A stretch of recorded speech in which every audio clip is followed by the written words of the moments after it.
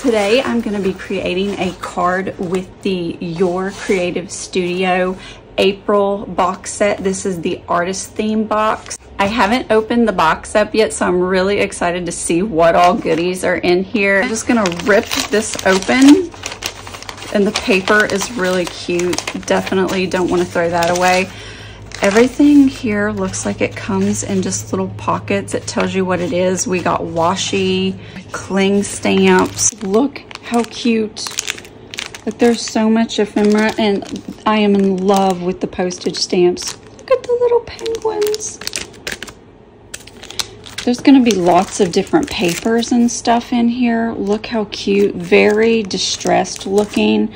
I am loving this whole set. Look at the stamps. And I'm going to open up all of these stamps. The first set of stamps are so adorable. I love the artistic theme.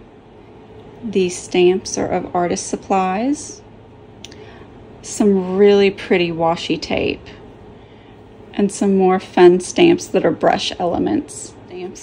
They're just a light sticker. This all is so adorable. This was super cute, fun elements. If you're a scrapbooker or have junk journals, card making, these are just so perfect. I have to admit, I am a complete sucker for the postage stamps. I have my great grandmother's postage stamp collection from years and years ago, and I love stamps, so these are so adorable. And I think these actually might be stickers. I can use the twine on the packaging. There's so many fun elements and papers in this set. You could use this pocket on a scrapbook page. Cute tissue papers. As I'm going through this stuff, I'm getting more and more excited. Look how cute. That is beautiful. Oh my goodness, I'm laying this out for my card. I want to use that. Look how gorgeous. I already have my piece of Kraft card die cut out, and I used the A2 layer dies to be able to do that.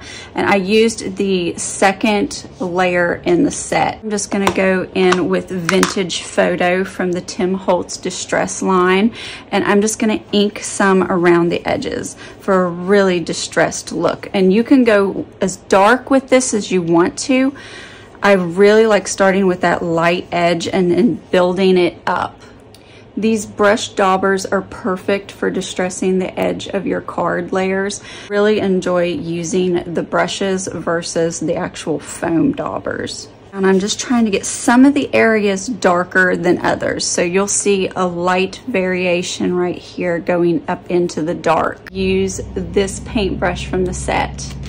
The stamp, once you peel it off, the black is actually on the packaging, so this is what your stamp ends up looking like before you use it. Since my stamp is on my grid block, I'm just gonna go in with the Tim Holtz Vintage Photo and just stamp over top, just like that. And now I'm gonna take my grid block. I think I'm just gonna place it right here. And now with good even pressure, just stamp that down. Look how cute. I love how that looks. Super cute. And there's different paint accents on here. So there is a paint splotch right here.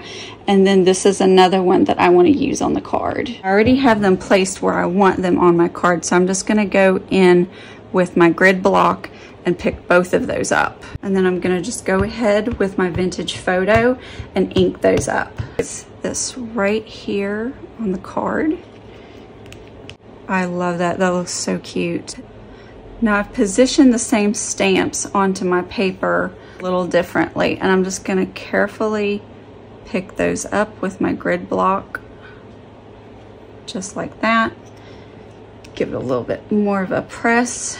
And now I'm gonna ink these up. Purposely let this overhang off of the side of my card so that it doesn't stamp the whole image. So cute. I'm gonna add a little bit of water to my mat My Distress Paint and Picket Fence. And I'm just gonna add a little bit here. Just make sure it's really watery. I'm just gonna go in with my brush. I'm just gonna tap the paint onto the card layer. I'm going to lay down a little bit of Salvage Pitina onto my mat. It's gonna be a little bit hard to see. I'm gonna place it right in here. You can kind of see where the white is on the mat. Lay it all out right in there. And then I'm gonna spritz it with my Continuous Mister Sprayer. I'm just gonna highlight the edges up in here. So I'm gonna press it down, not all the way. You can see how it's just lightly getting up in there.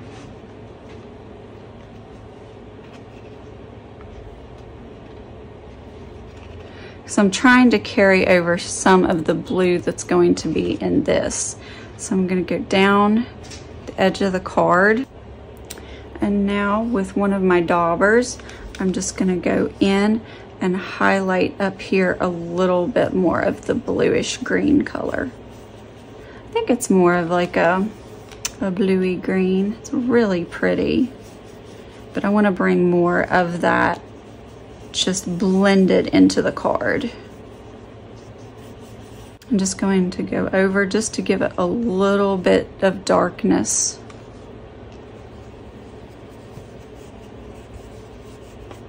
I love the way the Salvage Patina just blends in. Got this sheet and I'm laying my card layer on it from edge to edge. I make my pin marks here and a pin mark there. And that's how I know where my edges are. To take my paper, nothing fancy, and I'm just gonna rip it.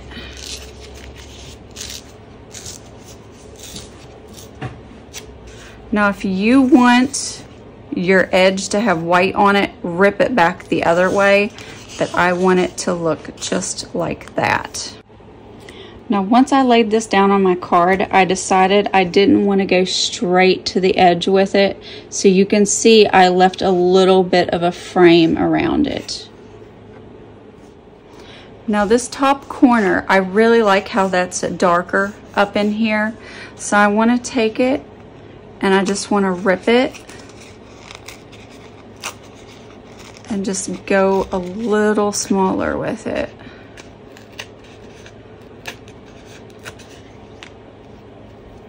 And then I don't like that piece, so I'm just gonna rip that off. This is one of the stickers from the set, and it's very fine. So cute. And I'm gonna apply this to the upper corner. Another one of the stamps that's a sticker. So I'm just gonna peel this off and apply it to my card. I slid some of the stamp under here because my glue isn't quite set yet, so that allows me to put my stamp underneath. And I'm just going to adhere that down. I'm just gonna take my scissors and turn it over, and I'm just gonna slice off this edge. Washi tape from the set, and I'm just gonna tear off a little piece. Match the edge up to the edge of the card and just smooth it down. I really want to add some gold accent to this card, so I have my scrapbook.com, and this kind of leaves like a dotted look. I don't know if you can actually see that or not. That might be hard to show. It's not solid, it comes off in dots. So I have my Minc foil go down the side here, just like that. And since this comes off like a blue hue, you can see where it goes. Gold foil. And I'm just going to lay this down and just rub it to transfer the foil onto the card. Very cool. The same thing on this side. I'm even going to take it on up in here a little bit. Hopefully my foil is long enough.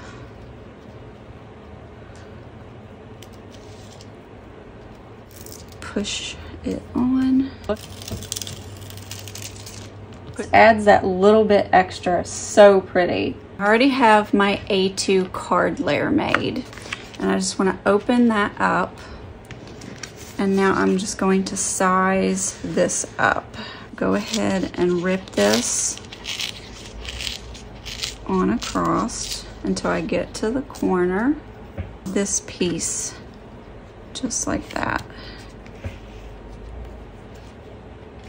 All right, and now that I have that lined up, I'm just gonna flip it over. And with my pen, because I don't know where my pencil went to, I'm just gonna draw my lines across my scissors. And I'm just gonna cut down through here. This is my top side right here, so I'm gonna flip it over, and I want glue on every section that isn't the top. So I'm just going around the bottom, just like that, and adding my glue. I'm gonna stick this on the very bottom of the card. I'm gonna add a little bit more of the washi. I'm just gonna I'm gonna put some more at the top. I'm gonna rip that off at the edge. Cute journaling tags, but I want to place these in here, and you could actually write to your recipient cute little notes on these instead of actually writing on the main card, but you could write on the main card as well. It's a super cute pocket. For my sentiment, I'm going to be using the Love You. Since this has a little bit of a slick feeling to it, I'm going to be using my favorite ink. So don't forget to subscribe and hit that notification bell so you'll always get notifications on my new content. Don't forget to leave me a like on this video and a comment below. What do you think of my card? And what's your favorite video on my channel? I love hearing from all of you. Don't forget to go over and check out Your Creative Studio on their website. She has so many creative different boxes, and this was just the April 2023 set. I absolutely adore everything that came in this kit. Shorty! Butters.